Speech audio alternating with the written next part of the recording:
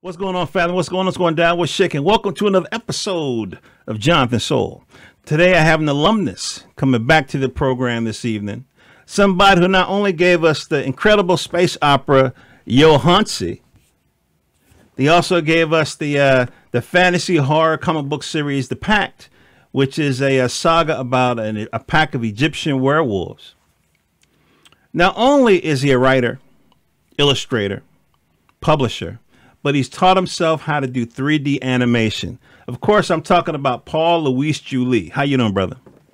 I'm so happy to be back here, man. It's like coming back home, man. Yeah, man. Yeah. And ladies and gentlemen, you can find all this incredible content at MidasMonkey.com. MidasMonkey, MOKEE.com. So, Paul, man, what's going on, brother? What's going on with you? Man, it's so how does quarantine treat you, man? What's going on? You bouncing off the walls yet, or what? Kinda. You know, I kind of am. You know, because thank God we're all safe. You know, like we still haven't gotten infected yet or anything. But it's kind of crazy. But still sharing this much space with each other on a 24/7 basis. Yeah. You know, two little kids. But I really got to hand it to my wife. She's the one that's been holding down the fort. With everybody, with the kids. 24/7. And but in the meantime, I'm sitting here. In my bedroom / office now because we had to close down the office because of COVID. So now the office now is just the corner of the bedroom. Okay. But I'm still out here cooking. I'm still making stuff. Still working on everything. And as a result of that, I got so much stuff to finally drop, which I'm so happy about.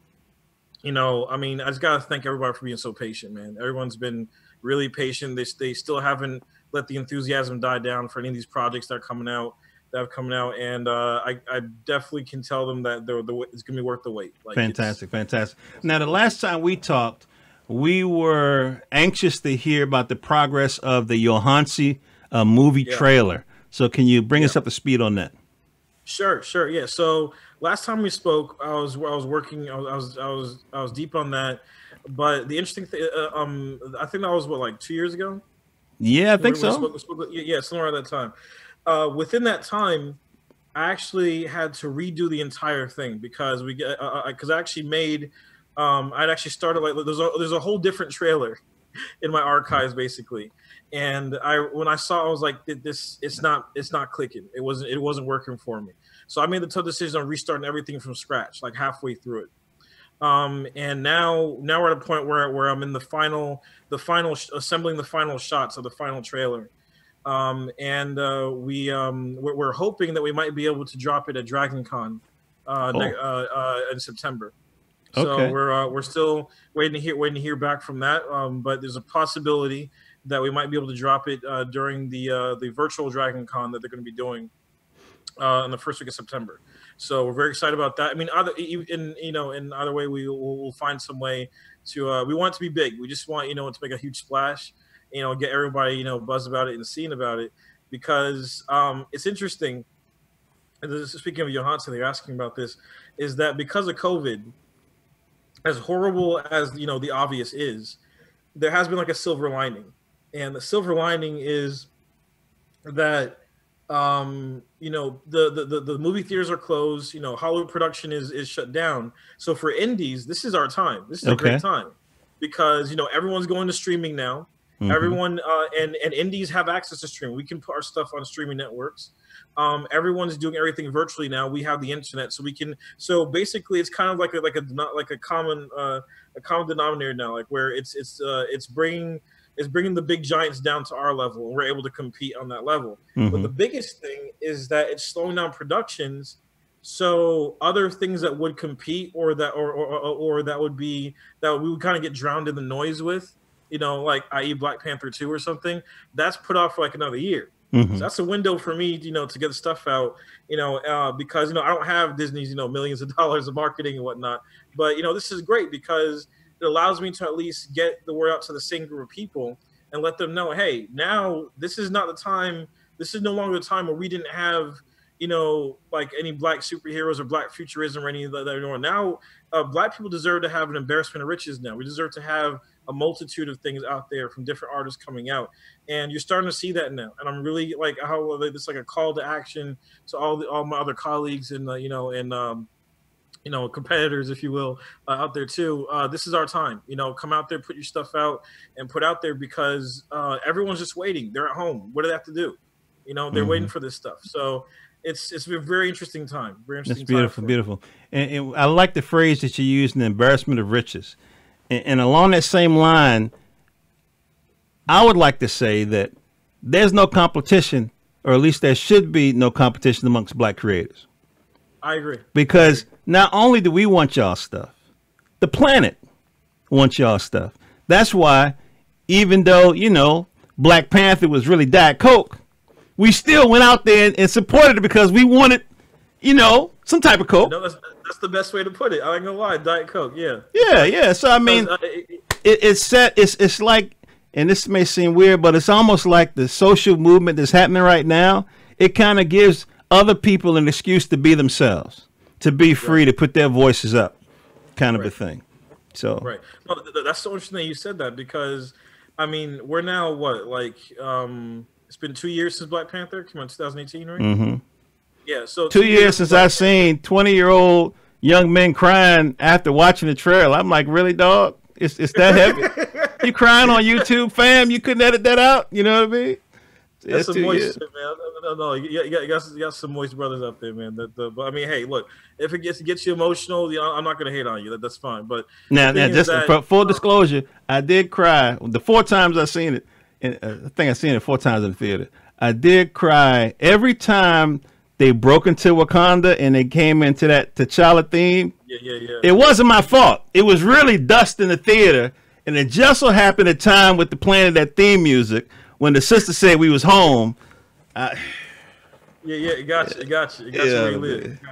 I know. But the thing with Black Panther very interesting is that there's some things I like, there's some things I didn't like, but one thing that cannot be denied is that for whatever the agenda is behind, I'm not talking about the agenda behind it, or for whatever reason, the studio, I'm not talking about any of that. The point of the matter is that whether it was deliberate or not, this really opened the eyes to some black people. Mm-hmm. It's like, wait, it's not ridiculous for us to picture us in this kind of way. Because and that makes a world of difference, regardless of the agenda behind putting the movie out, regardless of what you think of the movie. I know I had my own misgivings about it. There's some things I learned to appreciate over time, some things too. But one thing I can say is that it definitely opened the door in the conversation, particularly amongst people of color, particularly black people, to start giving Afro fantasy a chance. Yeah. Because I'll be honest, that wasn't there before. I know Black Panther's been there since the '60s or anything, but most of the, for the most part, if you were not a black nerd, you didn't know about it. Now it's on the mainstream. Because there were plenty of black people that know about the Black Panther, but these are the same people that are reading Milestone as well. These are the black nerds in the '90s and before that. And that's great. These are guys that are holding that because you still have the old heads that were at Black Panther, and they still have people come and say, "Oh, so now y'all jumping on Black Panther now?" Look at us. They say, "What y'all know about Wakanda?" But they're still happy because it's like, okay, now we can share this. Now because just like before Iron Man came out.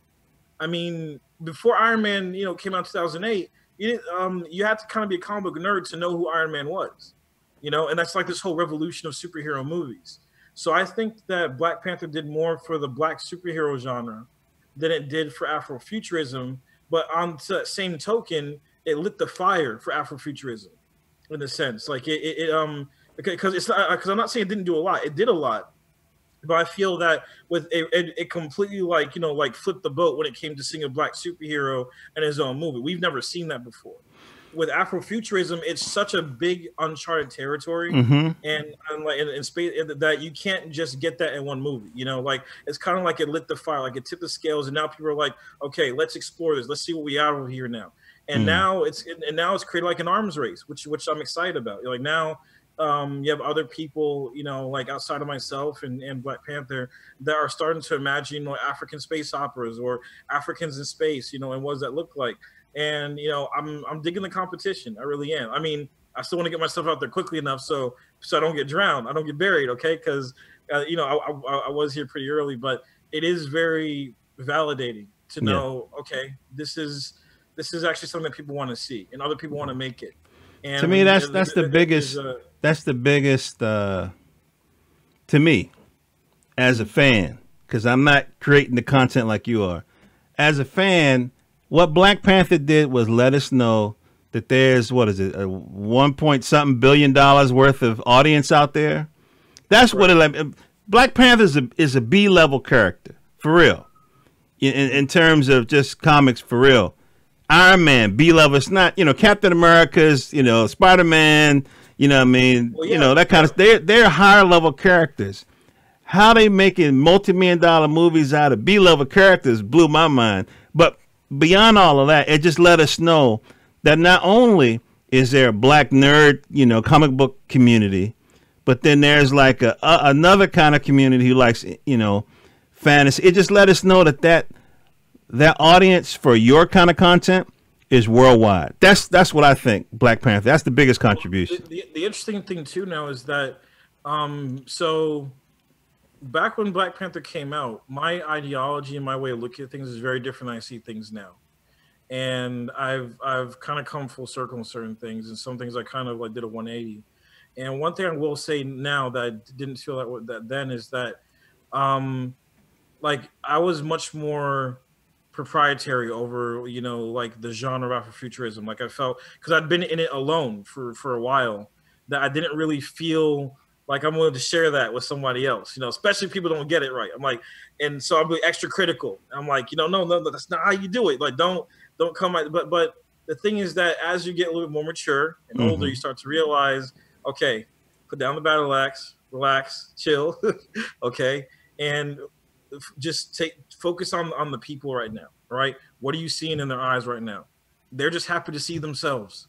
They're happy to see themselves in a futuristic way, in a fantasy way. They don't care about all those same details that you. They will, but that's not what's important right now. What's important is that they're seeing something that they've been deprived of for 400 years. I don't want to start preaching now, but I'm just simply saying that it's much bigger than that. So when you see it that way, that's why I had to, I really had to humble myself and realize that, you know what, it doesn't matter who's doing certain things, as long as they're still there. I still need quality. I still need people to do things right. Okay. But at the same time, if your passion really is there for the culture, and you really want to empower Black people, you really want to spark their imagination with their own culture, and not another culture has been forced upon them, then more power to you. We're brothers. In that case, we're brothers in arms and sisters in arms. We're doing that. And so it's interesting when you say like what you're doing, it's not mine anymore. Like, or as a matter of fact, it never really was. This is something that I've been entrusted to for the people, and it's my responsibility to use my talents as a vessel to put it out for them. But once I put it out, it belongs to them. It doesn't belong to me anymore. Just like the inspiration doesn't belong to me. The inspiration came from our common ancestors from Africa. Yeah. So who am I to get cocky about that? So there's been some humbling involved with it, but I really hope that if there are any other Black creators out there that want to create Afro fantasy, not just Afro space opera, but Afro fantasy, like even the Pack or like that, you want to do something like that, just make sure that you are being true to the authenticity of the culture. Don't just appropriate things because it seems nice or mix things in a blender. Do your research, okay? Trust me, there is enough wealth in Black heritage. You even have to go to Africa, just in the diaspora alone.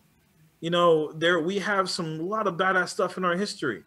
Trust me, it's not all just slaves and misery. It's not. We've done some amazing things. We've been here for 400 years. A lot happened within that time. I'm not just talking about social media. Even if you want, like warriors and all that. I mean, look at the Maroons in Brazil and Haiti and Colombia. I mean, they developed their own martial arts. I mean, they create their own private societies. I mean, that's just like the tip of the iceberg. So I want more Black people to get out there and realize now that whatever genre you want to do, you can do it and pull from your own culture. There's been this misconception, this indoctrination for so many years via white supremacy and systemic racism that we don't have cultures, that we don't have a culture to pull from. And eventually they loosened up and said, okay, you may have a culture, but it's only surrounding, social injustice, or, movies about like economic strife and social justice or urban problems, but you don't have fantasy. You don't have dramatic martial arts. You don't have romantic dramas. You don't have, all the genres of Hollywood has. We don't get that. All right. And if you do, it has to be somehow mixed in to racism. Why is it that every part of our story has to deal with racism? I mean, we deal with it, but that's not the end all be all of the Black experience. Like like what is the Black experience? It should be a plethora of things. It should not just be one thing. There should be an endless buffet of things that we call the Black experience. That's what I'm saying. Yeah. Well, there is, and that's why I have this show to highlight people like yourself, and you're not the only one. I mean, people who are creating that kind of content. Bucket, man. People who are creating that kind of content. I mean, I haven't even touched the fan film piece or the indie film piece, which you're going to lead on to in a second. I haven't even touched. I try to dabble in sci-fi novels and stuff, but I'm just not as familiar. I wasn't as strong. My game wasn't strong on the sci-fi tip, man. That's too much reading. You know what I mean? You know what I'm saying? It's like I can do 26 pages. You know what I'm saying? No, don't worry. Those first 26 pages are much harder than your 200th page. Trust me. I could dig it. It's the first hump that you get over. But I mean, I can't wait to read your stuff, man. I mean, but that's what I'm talking about. I'm talking to brothers now that I never even thought. They say, I want to start my own now. I want to do this now. I'm like, go for it. And they come with these great ideas, like I didn't even know I could do this. Now I know why you have so much fun with what you're doing, and you're starting to see like this awakening going on like across the board. And I love that because I could just kind of like fade into it's the Black, and I can just be, and I can now be a spectator. I mean, I have my own contribution, I have my own stuff out there, but I want it to get lost in this endless sea of like quality Black entertainment. That's my dream. I'm not trying to be a Black Disney. I'm not trying to be a Black Lucas. I want to be the same quality of that stuff. Yeah. But I want to be shoulder to shoulder with like 1,000 others. Well, that's happening. Trust me. When I tell you off mic about the content I was able to see, trust me when I tell you it's happening. That's what makes it happen. I don't even know if you've seen videos on YouTube about like a tsunami. Like one person looking at the beach, and then all of a sudden, they run, and then the whole beach is gone in like 10 minutes. Yeah. That's what's happening. That's good. Every person that produces one of these is telling me, that's a fake out. This is really a storyboard for the movie I have in my head. I'm like, word? You know what I mean? And they hook up with people. I'm glad you brought that up because that was the whole reason why I even got into comics in the first place. Because I wanted to make movies. Yep. And I was told a story a million times, but because so just like I said, after I had the idea of doing like that mission and all that, and I still do. The idea was immediately go straight to film, do movies, like because that's my passion. That's what I studied. And when I came to America for college, and I realized, man, I'm gonna have to like climb a really tall ladder, eat a lot of shit in Hollywood before I even get like even close to my movie made. And even then, I'm gonna have to compromise a lot, and it's gonna be someone else's movie, not mine. Your Hansi would have to be a drug dealer. That did not interest me at all. Wait, what? Your Hansi would have had to been a drug dealer. A drug dealer, he would have been lighter than the paper bag.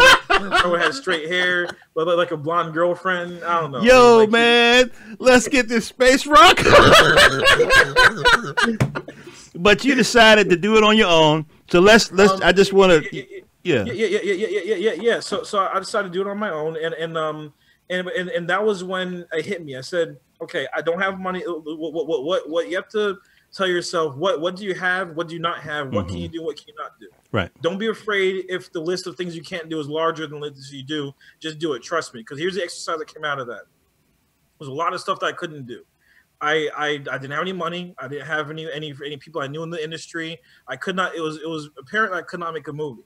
But what could I do? I say, well, I know how to draw. I know how to write. I have the ideas. So I taught myself how to make a comic book. And I said, I'll make the comic book, and then I'll teach myself how to self-publish it. I'll self-publish it, and I put it out there. And once it's out there, when people know about it, then I'll generate enough interest and enough money for them to come to me, and then I'll make my own movie. Fast forward, for 4 years, and I'm still making the comics, and this is like a few years ago. I'm still making the comics, but then I'm realizing, Hollywood did contact me a few times. It wasn't what I thought it was going to be. They wanted to acquire it. That's not what I wanted. Okay, so I technically achieved what I wanted to achieve, but it wasn't what I wanted to do. So now what? All right. So I did the same exercise again. What can I do? What can I not do? And I realized, you know what? I got this far. Let me teach myself how to make a movie. Okay. And I said, well, I'm not gonna do live action because there's just so much that goes into it, and to live action. What about animation? Okay, you can teach yourself animation, but I want to be taken seriously. I want to be photorealistic. So that's why I really had to apply myself and learning how to create something that has the same dramatic weight that you get from like a live action drama from Game of Thrones or Lord of the Rings or Star Wars, something like that. I want something that has that same gravitas to it because if I can achieve that on a fraction of the budget, then the game's over, man. It's done. Like it just like all I have to do is show the brothers and sisters how to do that, and we can revolutionize this industry. We don't need Hollywood. We can just do it. We can. I don't care if to put it on YouTube or make our own streaming service. There are so many different ways to get it out there, but you have to get it done. Yeah, and that's my philosophy. That's what I'm doing right now. Beautiful, beautiful. So speaking of getting it done, you told us that we should be able to see the trailer for Johansi in September. September, yeah. In September. And then you wanted to tell me about a TV show for the Pact?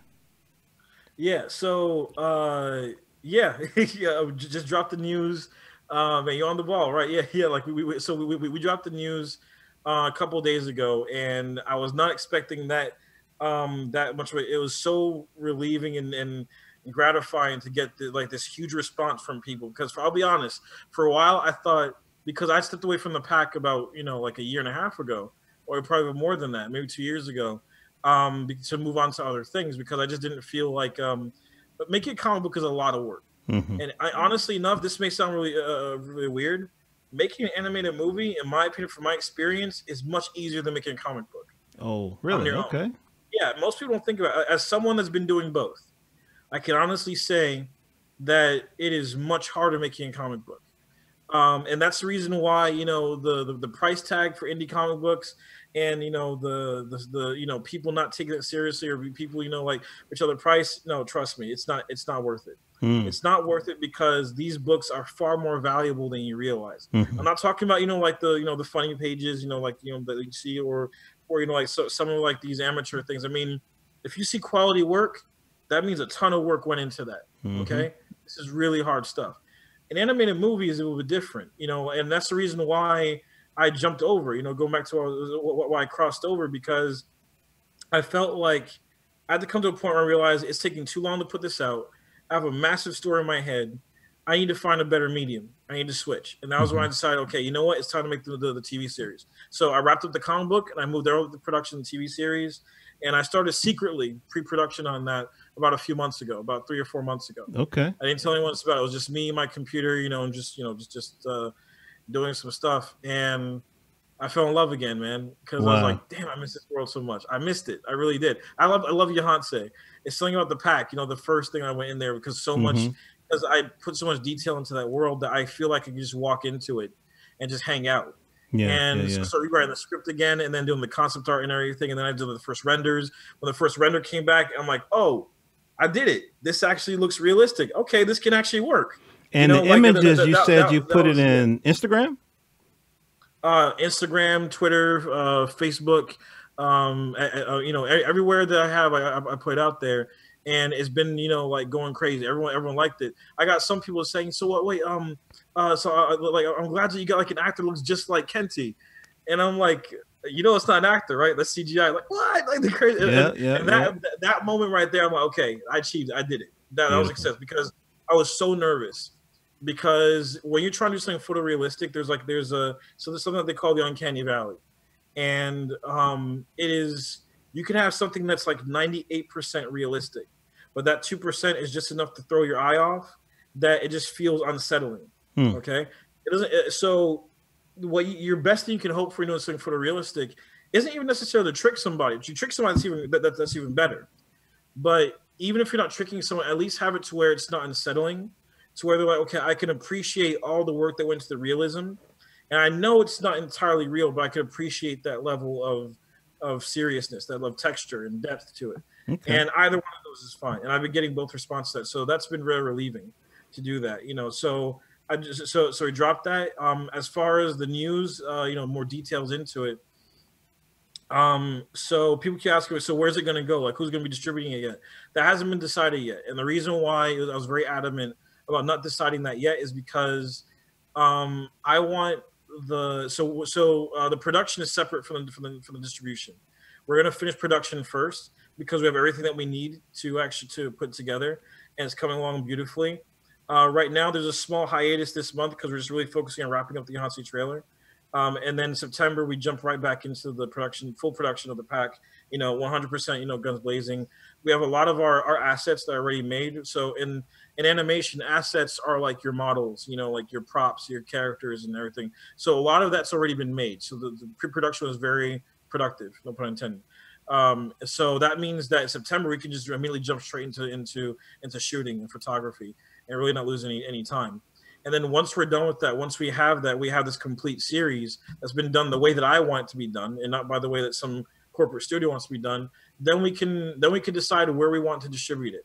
If a big distribution chain like Netflix wants to buy it, then hey, that's great. If we wanted to diffuse ourselves and just give it to the masses, we can do that. I like having that liberty. I like having that control over my product and who I give it to. It's not going to stay, like in some vault somewhere until they're ready to leave it out there, and then all my work is gone. Or more importantly, some producer's not going to come and take it and chop it up, and make their own, like politically correct version, if you will, and recut certain things. I mean, we see you see what everything is going on with this Snyder cut for the DC, Justice League. I mean, who would have thought that just another director's cut could make a huge difference, and that's the thing with movies. So I don't feel like getting into all that. I don't feel like getting my hands messy with that. I rather just so I've surrounded myself with I'm collaborating with some very talented people that I'm very excited about. So I recently got in touch with the African Martial Arts Association, Hama, and this is one of the founders, Damon Stith, is, in my opinion, probably one of the most accomplished African martial artists that I've ever seen. You can go to his channel and see, and he has an intense knowledge of a variety of different African weapons and the martial arts that go along with it. And I think that's another thing that I was really kind of let down in Black Panther. I hope they kind of correct it in the second one, is show more African martial arts.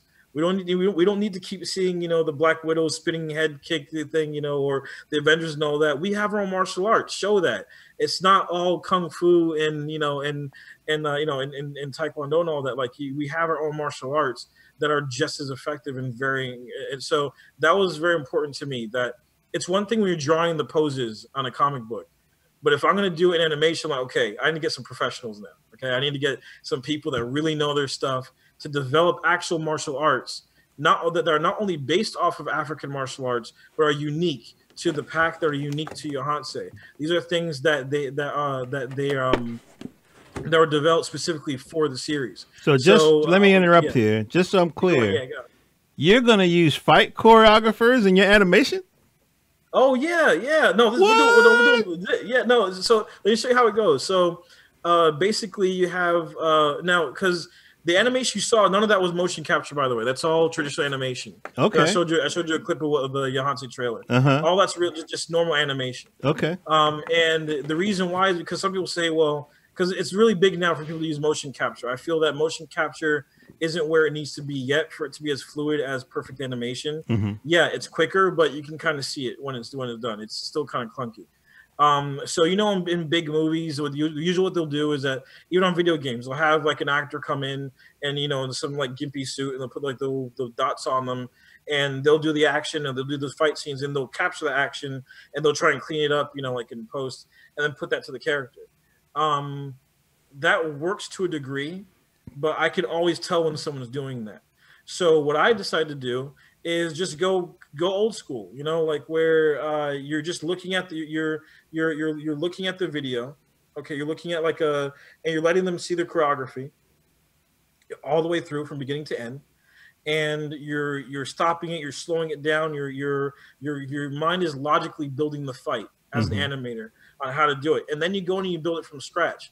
The results are far superior than anything. Yeah, they take more time, but there's some things you just can't fake. You know, certain anticipation of movements, the shape of a body when it goes. So what that allows me to do is for me to turn to Damon and his guys and say, you know, go wild, go crazy, do whatever you want. You know, like these are the weapons that are in the scene. This is what's going to happen. You know, go crazy and seeing the stuff. So they act it out and send you the film clip, and then you animate it. So there's several. So what Damon is doing is it takes several steps. So there are a variety of different weapons in Johanse and the pack, and these weapons are fantasy versions of real African weapons. Okay. And in real life, those African weapons are attached to specific African martial arts, all of which Damon knows. So he can. So what he has to do is now take these fantasy weapons and create new martial arts to go along with them. And once he's created those martial arts, kind of like a guidebook of how to use that, then he can choreograph a fight using those based off of that. So the levels that go into this, and then he puts that fight out. I take that fight, I animate it, and you know that's that. So that's the kind of collaboration that we're working with. So here's the thing. Here's the thing that's crazy, right? I saw an interview years ago where in the 90s, Wesley Snipes, one of our favorite action actors, wanted to do Blade. I'm sorry, I wanted to do Black Panther. Yeah. And you know, he was negotiating with Marvel or whatever. And the interview, he was saying he developed like his own martial art fighting form for the movie, but it got squashed or whatever. And so they gave him Blade. Yeah, get out of face, take this kind of thing. We know, you know, that was the first Marvel movie that made any money. So to hear you say that, it's almost like the universe is like, shit, that door was closed. Let me try Paul, you know, kind of a thing. That's beautiful, man. That's beautiful. Who else are you working with in terms of getting this project done? Okay, so at this stage, so I'm working usually with the same people for both projects.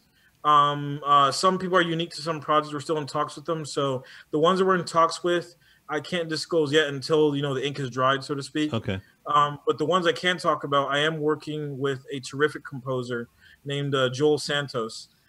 He's working on Johanse, and he's been with the project since day one. Like, he's been attached to it. He's been very loyal, very patient, because we've gone this for a minute. Johanse was in production hell because for a minute there I was like, okay, this is not at all what I want.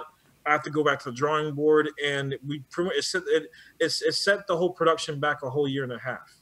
That's why it's been so long, because at one point we did, like, I was close to finishing. I'm like, this is not what I want. This is horrible. This is not. I'm a perfectionist, so I was willing to scrap everything and start from scratch and delay it for another year if it meant. And you know, we lost some people on the way that said, okay, you know, I got to work on something else.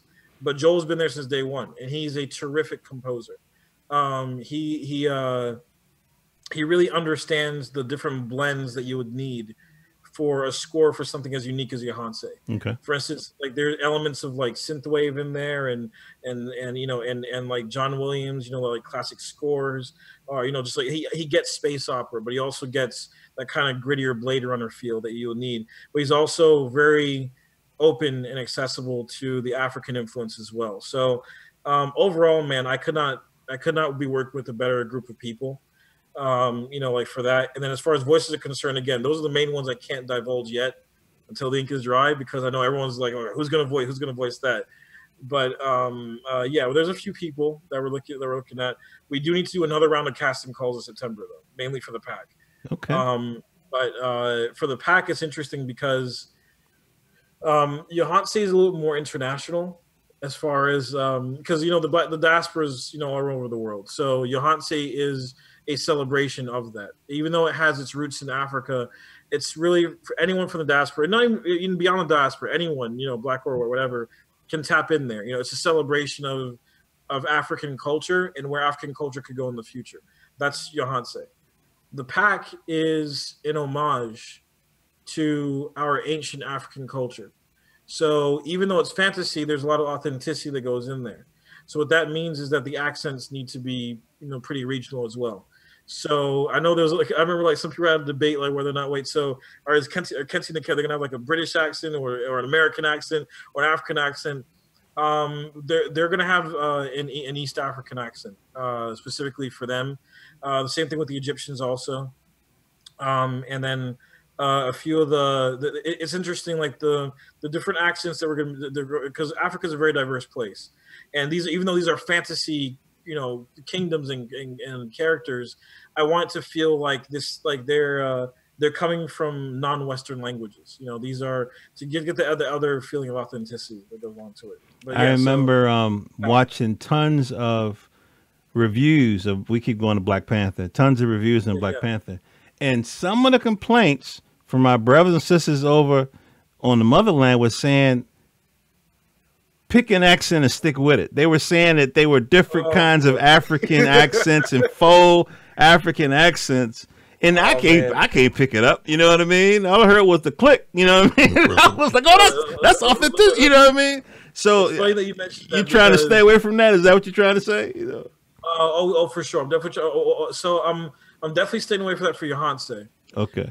For the pack, I want to hire people that understand the accent. Okay. If you don't get the accent down, that's a huge part of the part. I don't want any kind of like faux halfway like mid-Atlantic. And you said East Africa, right? Because yeah. So because the part of so the world that the pack takes place in is my own fictional version of Africa called Aya. So people, the fans know that. And the part of Aya that this takes in, very much like in the real world, is Eastern Aya. So that'll be where, like modern day Egypt, Sudan, Ethiopia, those general areas.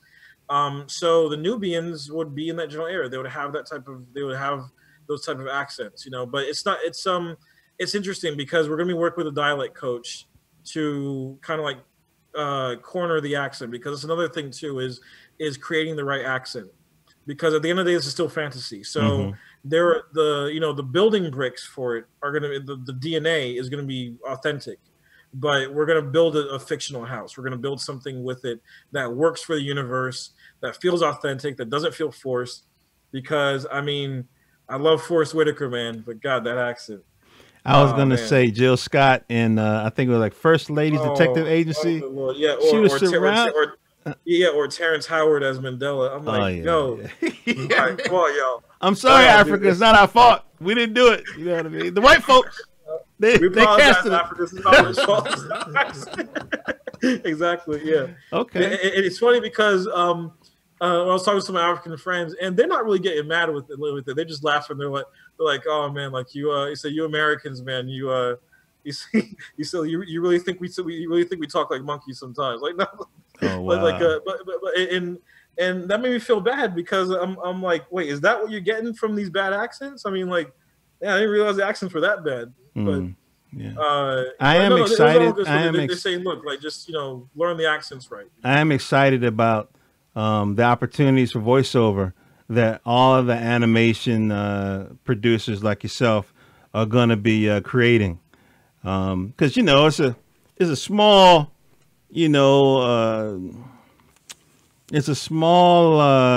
set of opportunities for Black voices.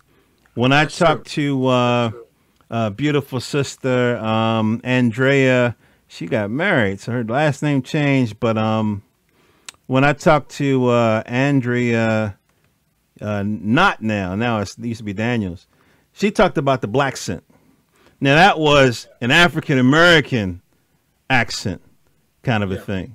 And a couple of my favorite animes, they might have a Black or like a African or whatever. And it's just a white girl voicing it. And you can tell, you know what I mean? Because it has that funky. So the fact that you're giving that much attention to detail, and you're going to be giving opportunities for folk to do that, I think that's beautiful. All right, so we talked about... One more thing to say about that, actually, and this is very important to me, is that we're going to be casting all around the world for it, because one of the cool things in a post-COVID world, and also in this, if I can say if there's anything cool about a post-COVID world, is that we're much more virtual now. There are pluses and cons of that. There are pros and cons of like good things and bad things that go along with it. one of the good things I would say is that we're not necessarily bound geographically anymore. So that means that I can cast someone in Tanzania, as long as they have the right sound equipment to record it. I can have a sound guy over here that can take that performance, and we can, work as production. So you're not necessarily bound to just work with the people that are literally around you, because chances are we're not going to be in the same sound booth together anyway. It'll be great, but we're going to have to be creative, certain things. So that means that you get whoever is ready for the job. Like there are certain people that don't get certain opportunities because of where they are geographically, or because Hollywood would never really consider, the accent. I want a variety of opportunities for people. I mean, Game of Thrones was like is like a treasure trove of work for any actor that's within the English speaking world, particularly in the UK. There's a ton of different accents in the UK alone, and every single one of them is in Game of Thrones. Mm-hmm. So if you have an accent, then okay, they might have something for you. I want that same level of opportunity. If they can do that for an island, then I'm pretty sure they can do that for the diaspora. Mm-hmm. So that's what I hope we're going to do. And I do have another top secret project. It was not top secret so much anymore, but it's called Bayala, which is that's going to be my first anime. Isn't that the book that just reviewed the prequel a couple weeks ago? Yeah, you go to JonathanSoul.com. You can see the preview. Exactly. Yo, by the way, I'm glad you plugged that in there, because your reviews, thank you so much, man. Cool. I really got to say, you knocked out the ball. Like out of the park with that. Like they've really I got some people that like when I would share like my stuff, and people were like, wait, what's this? And someone would share like a Jonathan Soul review. And I say, yeah, this tells you everything you need to know. I'm like, okay, all right, that's my brother. He knew, he got it. Let's say, you got it. So yeah, I appreciate it, man. I appreciate the love. No problem. But yeah, so Bayala is inspired from my West Indian heritage, so by the Caribbean. So it's not just Afro influences. There's a little bit of Chinese in there, and European, and indigenous American, and Spanish too. Like there's all different blends in there, and it's more of a celebration of Caribbean culture, but it has that anime mecha type flair to it. The bright colors, and it's going to be more like a 2D style. So I'm really excited to reveal that. That's good. That's good. Yeah. As a matter of fact, that if I can segue into something else, if you don't mind, this is probably the first time I'm going to be announcing this.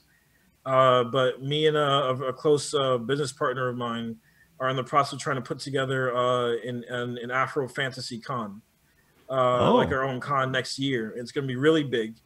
It's more like a showcase of all the biggest names in the indie world for Afro fantasy. Okay. And we're gonna have panels, we're gonna have showcases, we're gonna have a Hall H, we're gonna have a fashion show. It's good. There's a lot. So we're in talks with some very, very talented cats across the globe to be involved in it.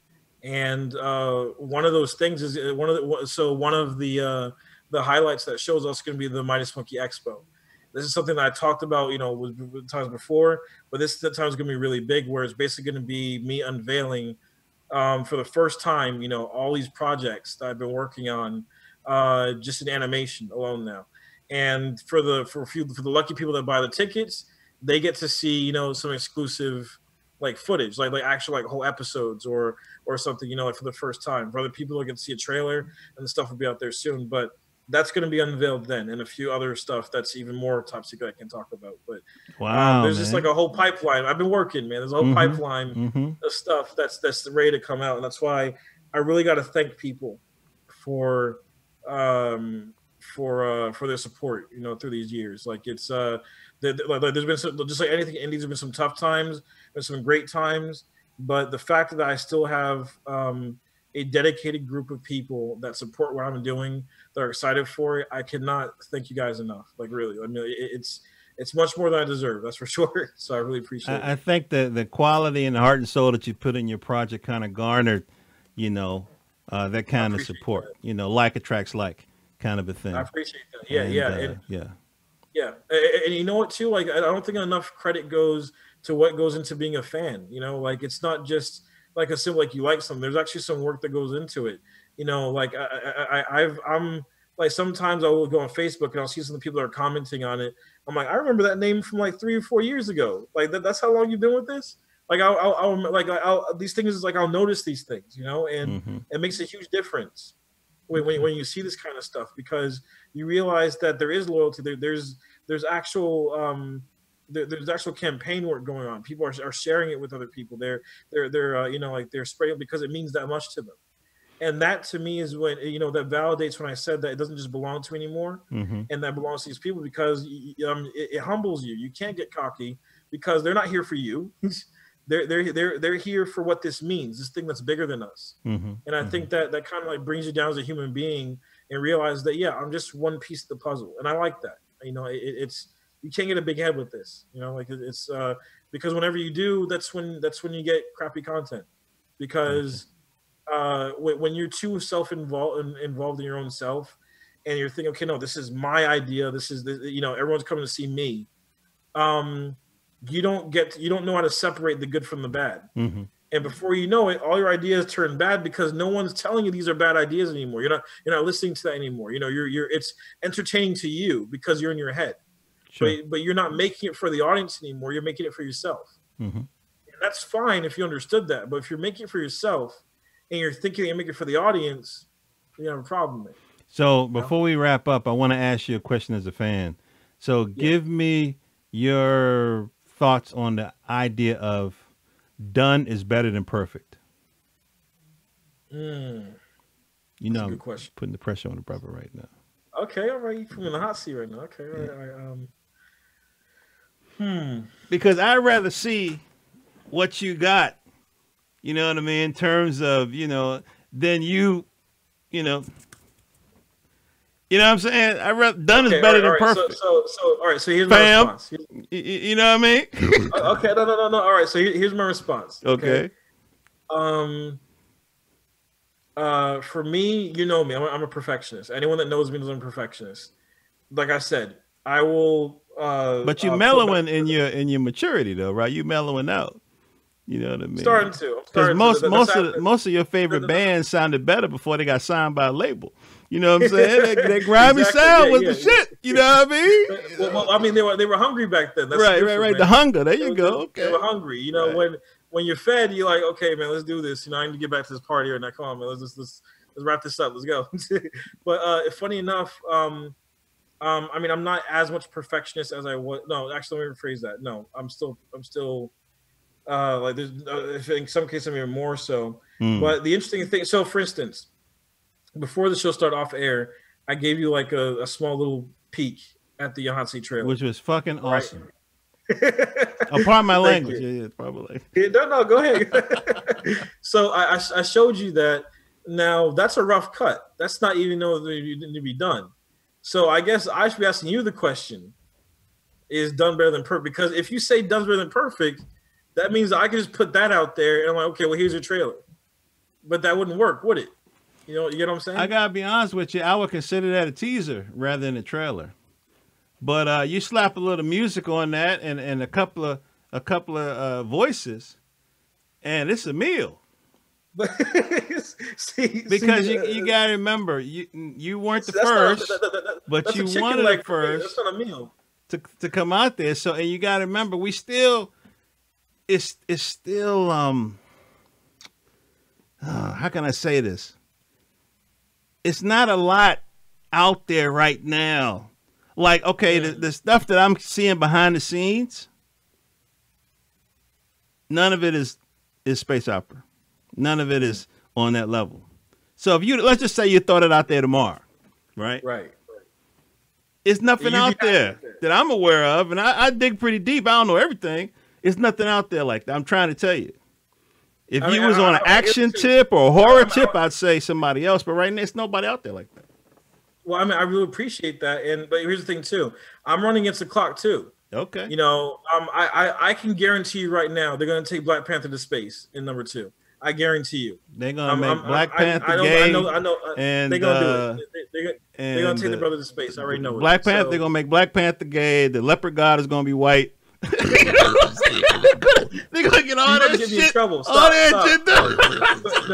No, I might not even see Black Panther 2. It's entirely Jonathan Soul, y'all. I'm not. I do not endorse anything that he's just saying. I neither object nor nor endorse it. I'm just a silent. Oh man, the views and opinions expressed by Jonathan Soul are those of the host and not the guests. I got you. I with you.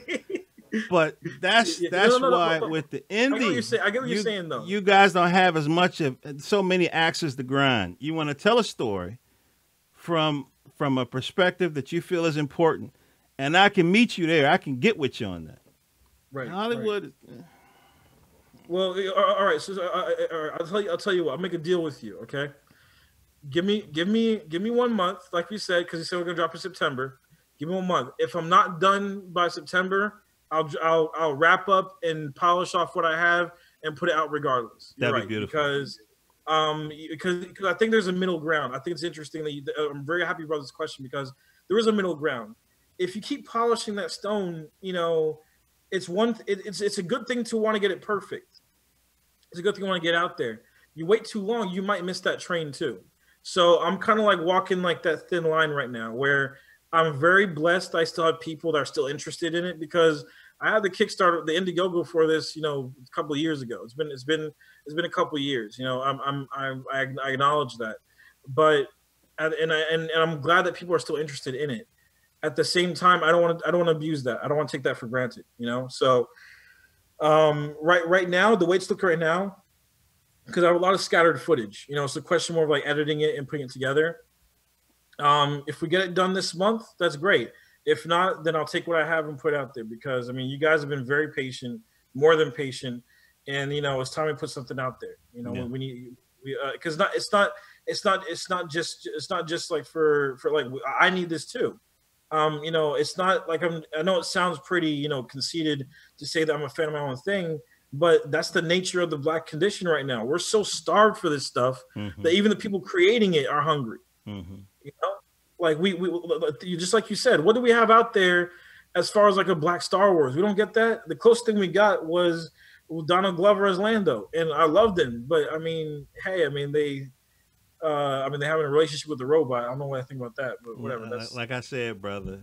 They're gonna make what I just said. I just told you that's what that is. So okay, good. So on a perfect day, what's today? The 23rd of July. So August. So you saying like September-ish, first week, second week? Yeah. So just like I said, we're still in talks right now with Dragon Con. Okay. And if everything goes to plan with Dragon Con, then we're definitely dropping it at Dragon Con. Excellent. And Dragon Con is the first week of September. And if things go really to plan, we should have our own panel as well, which allows me to show the behind the scenes stuff, including like how we made it, and also interviews with the crew, like interviews with the choreographer and the composer, and and showing like the behind the scenes of like the animation and the concept art that goes into building this thing, and really talking and get into that. So hopefully Dragon Con is open to that. If they are, then hey, that's the green light right there. But in the unlikely event that doesn't happen, it's still going to be released at that time. At the latest, is going to be September, if not before then.